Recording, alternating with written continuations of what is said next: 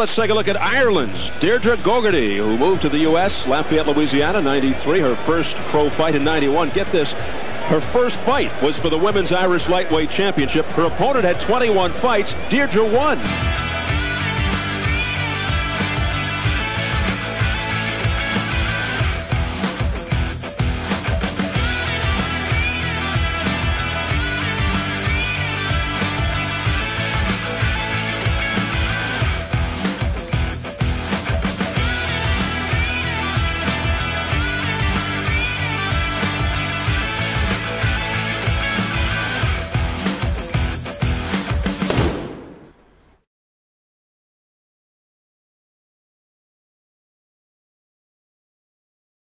So yeah, myself and the committee members, Sinead Brazel, Natalie Kelly, Joanna Byrne couldn't be here, and David Thornton, who's somewhere in the back there. I'm very happy for you to attend here today. The reason why I'm bringing you today is, so basically on the 8th of June 1985, Barry McGuigan's hand was raised in Loftus Road as champion of the world, and a young 15-year-old girl in her home in Warrington watched on TV in awe, and a forever burning fire in women's boxing was lit. Deirdre lived in a house where she had 7 siblings, but she always said she felt like the black sheep in the family. She was the youngest, and she said one Saturday they were watching TV, they were watching ballet, and she was like, she was bored out of her head, and her mum was like with her auntie going, oh, let's put on the Irishman that's boxing, and it was Barry McGuigan against Pedraza, and Barry like obviously ended up winning the world title like that night. But she said that was like the moment that like changed everything for her. She was like, so she cycled there from Drogheda Grammar School up this road every day. So she'd leave that school, so she'd cycle to school, finish school, and cycle into Drogheda, and she'd cycle to her father's practice in the middle of Drogheda. It's mad that she wanted to do it, and like when it didn't exist, boxing was men in it, and that was it. There was nothing else. There was no pathway, there was nothing. It was actually like illegal, technically illegal, because the IABA didn't let women box, and so if you did box, like, you weren't insured, you weren't sanctioned, you weren't nothing. Like commissions, like British Boxing Board of Control and whatnot, that like weren't giving women professional licenses either. Women's boxing did not exist in 1985 at amateur or professional level in Ireland, but somehow this girl carved out a pathway for herself. This young woman was Deirdre Gogarty from here in Drogheda. As a young student, her day would start out at home just yards away from Drogheda Grammar School in Mornington and Meath, and she would cycle at the end of her school day all the way down the Marsh Road into Drogheda and to her father's dental practice on the Welton Quay in Dyer Street. She would look out the window of the waiting room in her father's practice and gaze out at boxing coach Joe Leonard from Drogheda Box Club here, watching him come to and fro every day. But she'd cycle and she'd go into that waiting room over there, and Drogheda Boxing Club was there. See that corner? It was a big shed, like a big warehouse. So Deirdre used to look out the window every day, and Joe Leonard, the coach, she'd watch him going in and out every day, and eventually she mustered up the courage when she was about 17. She got up and walked over and says, you know, can I come in? And back then, like, it was so obscene that a woman would box. He thought she was there to like meet her boyfriend. Like, eventually Joe kind of said, right, you can come in and train, but he had this loyalty to the men, like, because you can come in, and that was like seen as a massive moment, because he didn't have to, not that it was seen as like monstrous, like, to do that. Like, it was like, how could you be so cruel to her, like letting her train with men? And so eventually she went in every day, and that's what started to happen then with her father as well. And her family used to think, oh, she must be seeing someone because she's going into the box room, she must be watching them train. That's how far the gap was back then. Like, people just couldn't comprehend it. Like, so that's where it all started. And Deirdre to this day says she will be forever thankful to the late Joe Leonard for turning the key of her career. After moving into Dublin, she waited outside St Sabres Boxing Club one night, wanted to train, and convinced John McCormack to let her in. After John's brother, the late Pat McCormick, harnessed a young Deirdre's talent for 4 years in the club, she finally got her first bout on a kickboxing show in 1991 against Anne-Marie Griffin, sitting next to me here, at the back of Shannon Arms Hotel in Limerick. Although the bout was unsanctioned, it would go down as the first boxing bout between two Irish women on Irish soil. After various smokers in the UK, Deirdre made the difficult decision to move to Louisiana to turn professional with Bo Wilford as her manager and her coach. This would make Deirdre Ireland's first ever female professional boxer. This weekend marks the UK's first all-female boxing card with Clarissa Shields versus Savannah Marshall. But on the 20th of April 1995, Deirdre Gogarty fought Laura Serrano on the world's first all-female professional boxing card, which also featured the island's Deirdre Nelson as well. On the 16th of March 1996, Deirdre took on a stone-heavy opponent in Christy Martin, a hard-hitting Don King promoted machine. Although it was a loss in Deirdre's record, it was a win for women's boxing. This went down as the first all-female bout to feature on a pay-per-view event. The fight took place on Mike Tyson and Frank Bruno's undercard, which went on to sell 1.4 million pay-per-views in the US alone. This would change the face of women's boxing forever. Not long after this fight, a young 11-year-old girl from Bray wrote a letter to Deirdre on how she was finding it difficult to get fights in Ireland. One of the last sentences in this letter said, "Maybe someday they'll even let us box in the Olympics."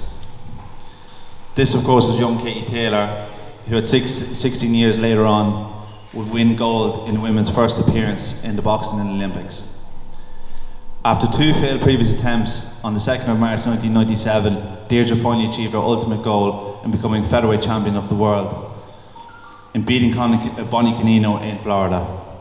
This would cement her legacy as Ireland's first ever female professional world boxing champion. Since retiring in 1998, Deirdre has been recognised by the world of boxing by being inducted into International Women's Boxing Hall of Fame in 2015. Deirdre has also been recognised by the Irish Emigration Museum at the Epic Museum, but yet has not been recognised in the place where it all started. We have a statue in this town of the legend Olympic bronze medalist Tony Sox Byrne, but yet we have nothing to signify or recognise Deirdre. Deirdre is our only professional, legitimate boxing world champion, and she is Ireland's first female professional boxing world champion. This is why our committee has been formed to fundraise so that we can erect a statue of Deirdre Gogarty in Drogheda. We feel as a committee, by immortalising Deirdre in the town, this will inspire the dreams of the young generation coming through, not only in boxing but in other sports, to never give up on their dreams no matter how difficult. We also feel it is only fair and important to recognise Deirdre for all she's done for moving to the US and making the difficult decision to leave families and friends behind.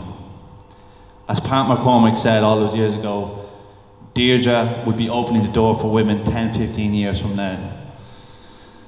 So we only think it's fitting that a statue of this icon is opened, the door for other people is erected. This is something that Drogheda can really be proud of.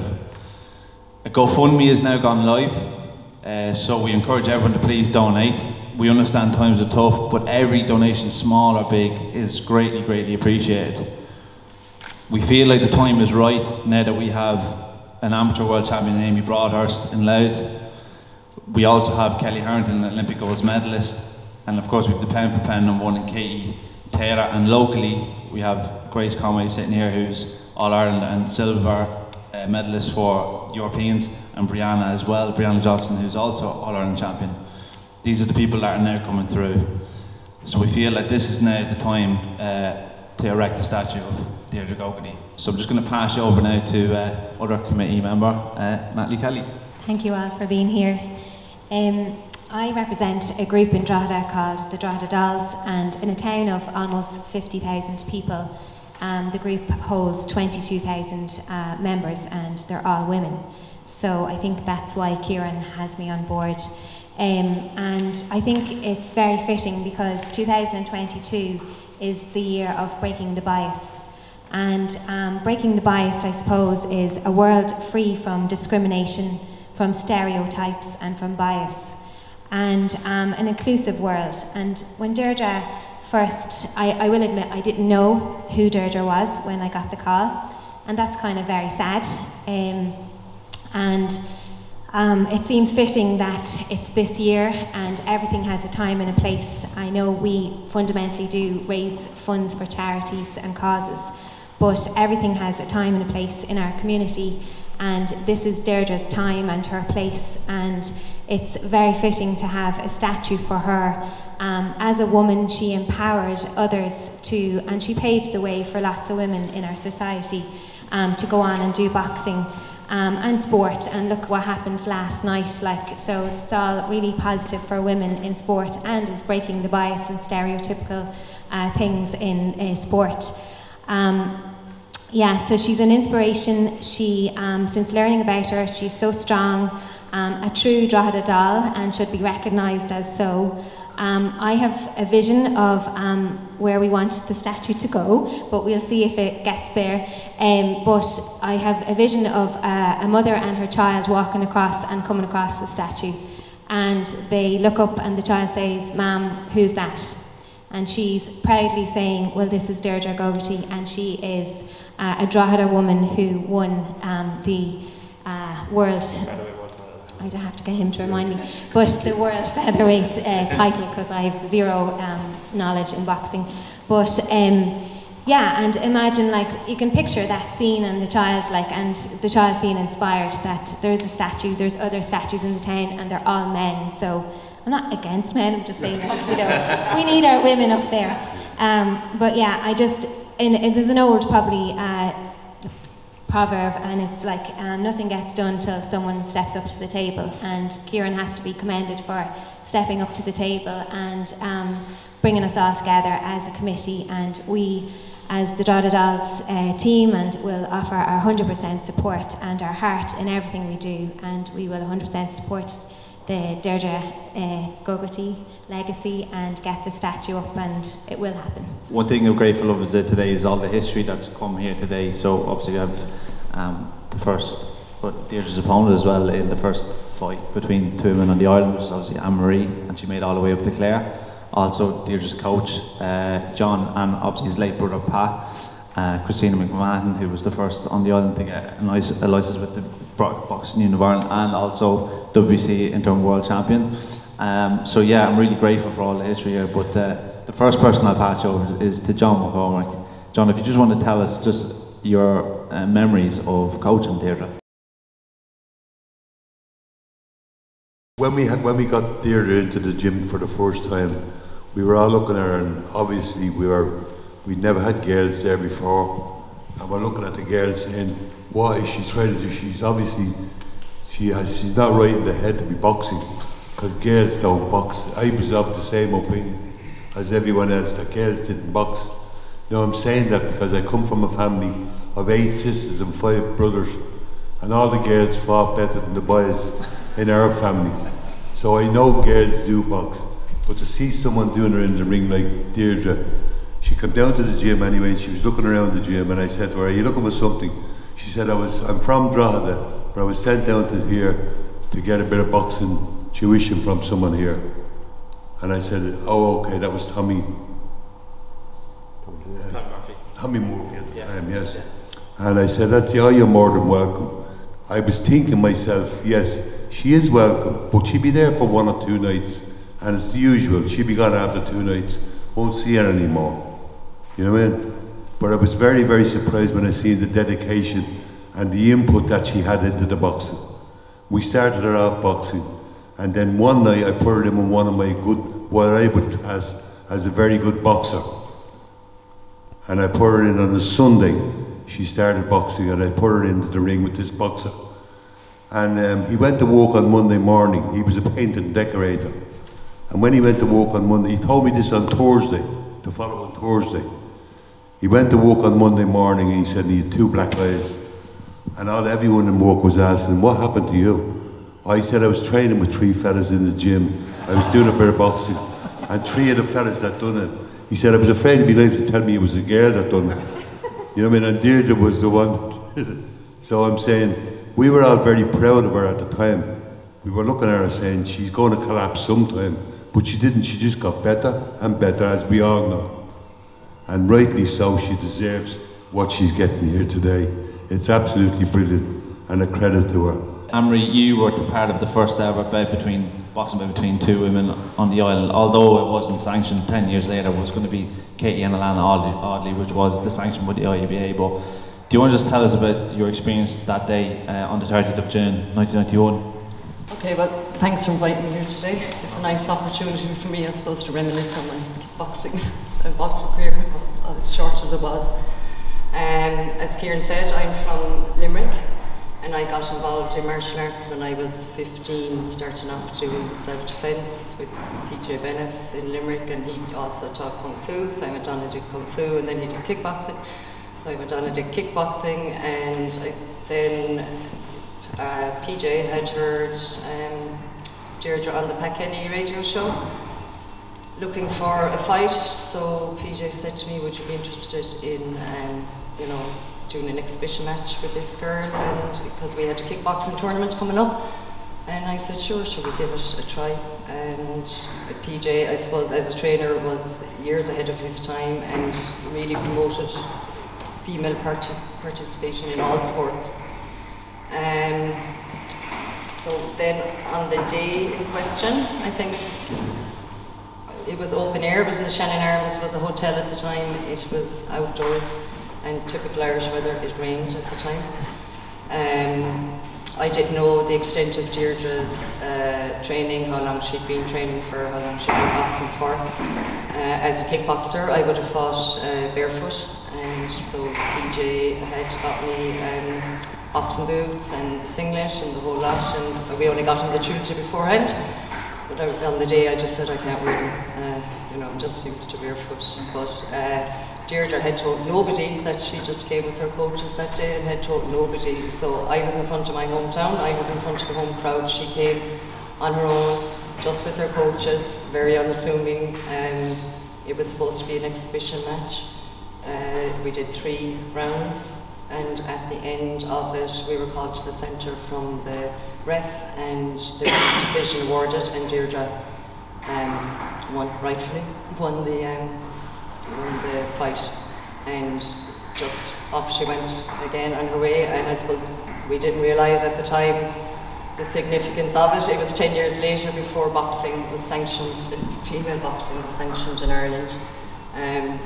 To me, it was another fight, you know, at another tournament to Deirdre. It was her only fight at the time in Ireland, but at least it gave her the drive to know, yeah, she really did want to do this. And I think Deirdre went to England after that.